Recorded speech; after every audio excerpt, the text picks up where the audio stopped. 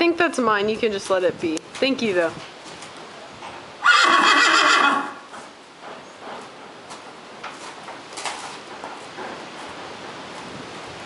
Hi, big boy.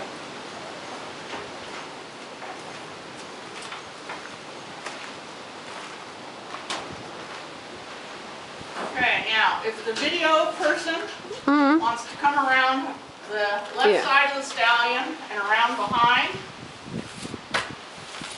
just one, well, I guess both of you together. Come both of you together all the way around and come and stall and a half back. So you're not close, so he doesn't feel like he has to worry about what I'm doing and what you're doing.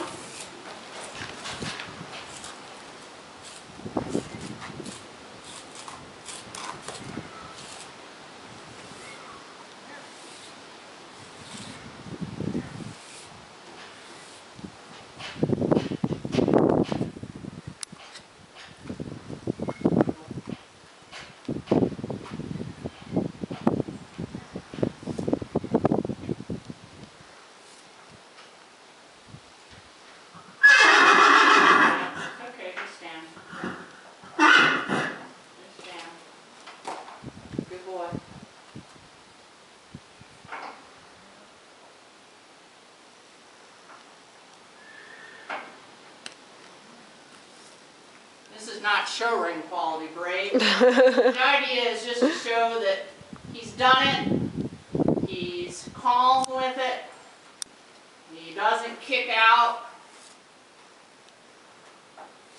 You got so much show sheen on this right now that it's so slick. Sorry. That's all right. He's being a good boy. He's a boy, but he's being a good boy. Yeah, you seem pretty good even when you're walking him up there. It's like, okay, Cindy's here. I think that's part of it. And like I said to Chelsea, it's about doing what I usually do with him.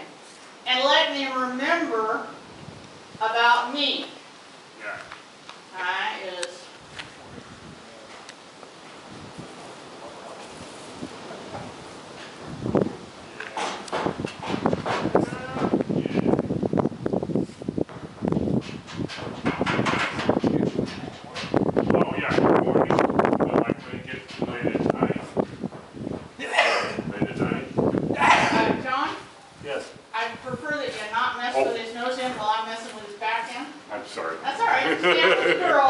that's just normal horsemanship, is to let them have one person attention in charge.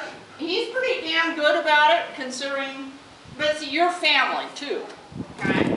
The man who throws the hay. He remembers.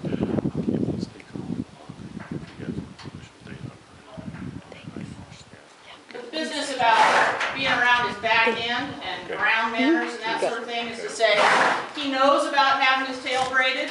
He knows about having his face, his mane raised up a little bit. I'm not worried particularly about him kicking out at me or being silly. All right.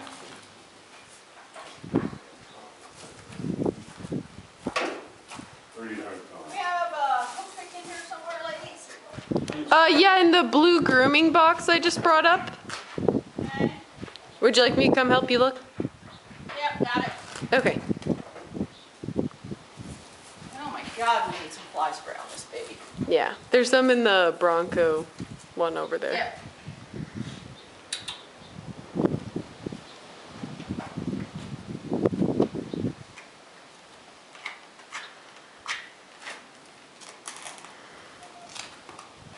The other thing about a new owner, they'll want to see what was normal, who moved around him with what moves, what cues, what conversation. I touch and rub and keep up against them when I'm moving around them so that they know where I am and where I'm going. Just a little click, click, and he's happy to step aside. I'm not having to poke at him or beat at him. Okay? And I put a shoulder to him and touch him all the way down, and just a finger rub behind the fetlock, and he'll lift that foot right up nice and quiet.